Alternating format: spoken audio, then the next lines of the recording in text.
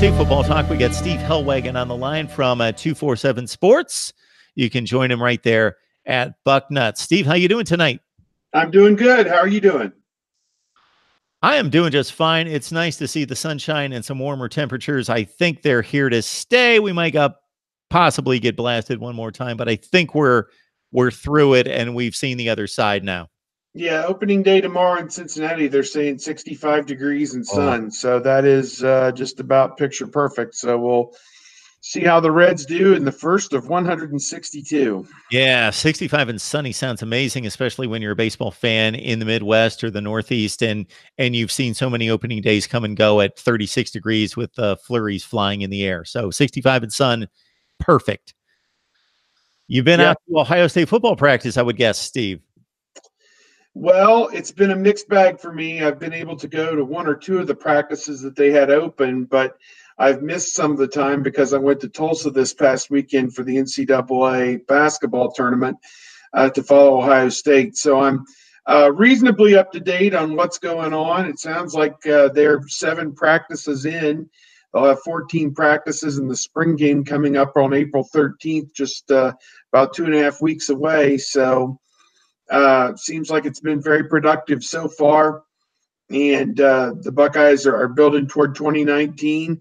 Ryan Day, his first full season as the head coach, and a lot of talent across the board. Even though they had 6 guys leave early for the NFL, there's still plenty of talent across the board for this Ohio State team. Guys who were either backups or shared time with starting players in recent years, and I think that they are positioned to once again compete for the Big Ten championship, going for 3 in a row, and get back into the college football playoff. 2 guys who are now out for the spring, wide receiver Kamryn Babb, I believe was a knee injury, was one, and linebacker Justin Hilliard was an Achilles injury. And my guess is if we do see him, it may not be until midseason or later on. A year ago, Tuff Borland had an Achilles injury for Ohio State and was able to get back reasonably soon in the season. So Babb, this is his second injury and a major setback for him.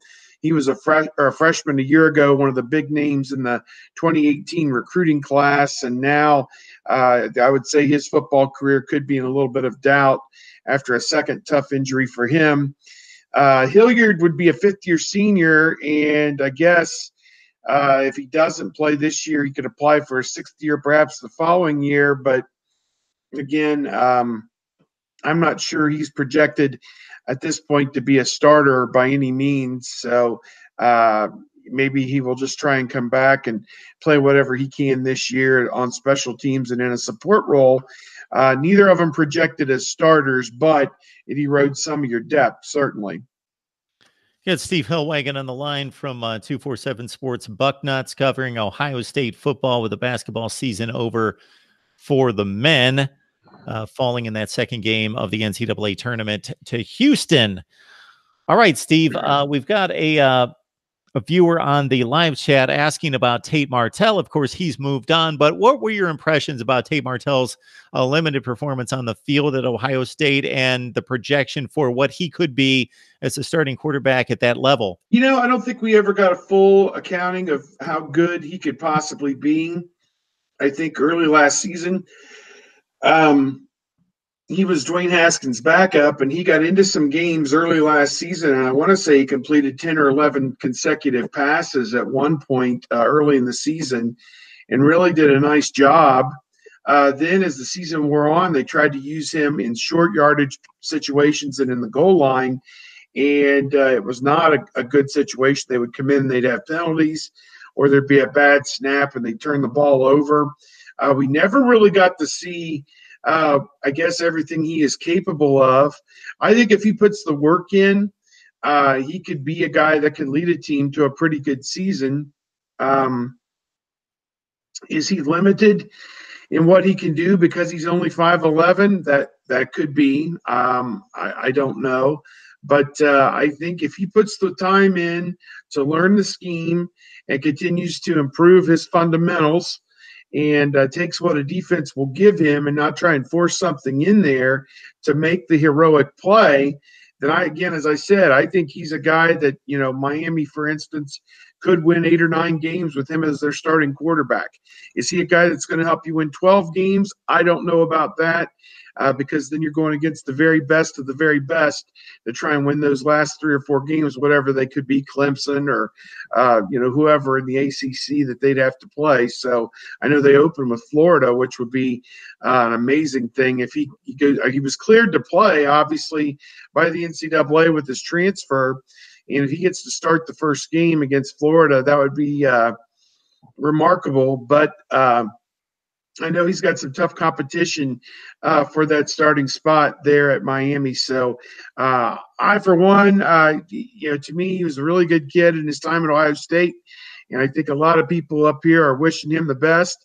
It just didn't work out in his favor. They got Justin Fields, and, that was just kind of the way it worked out, that Ohio State and Ryan Day kind of made their preference known that this was the guy who's going to lead us going forward. And Tate Martell decided to take his ball and go to Miami, and the NCAA went with it. So there you go. Steve, when you ran down the teams in the ACC that Miami would have to contend with, of course, you start with Clemson, and then I felt you kind of searching around, and I was doing who else is in that conference? I'm trying, because they have some great teams like in North Carolina that will pop up and have a 10 or 11 win season, and then they revert back to 4 or 5 wins. There's been no consistency among the rest of that league. Even Virginia Tech, which was a standard bearer the decade before, has been up and down, and Florida State's going through the worst stretch of its football in the modern era. I mean, really, when you think about it. So, yeah, there is some quality in the ACC, and I'm sure there will be teams that will contend with Clemson in the division and for the conference championship. But I've spent no time studying who those teams could be. I'll tell you that. Well, there's no question that the likes of North Carolina, Boston College, and some others could help the conference like Syracuse did to a certain extent last year. But it's all, for me, about Florida State and Miami. Those two are down. And if basically they have to be up for the ACC to have any kind of depth like you see in the Big Ten.